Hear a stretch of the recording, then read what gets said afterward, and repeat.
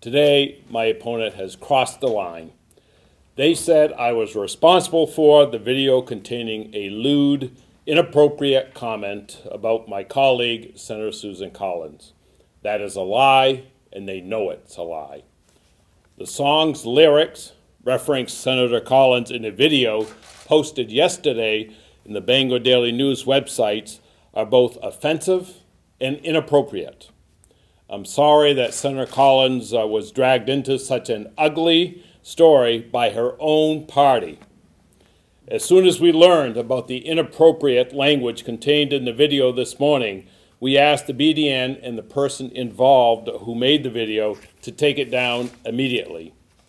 Neither my campaign nor I had anything to do with the production of that video, and the Republicans know it.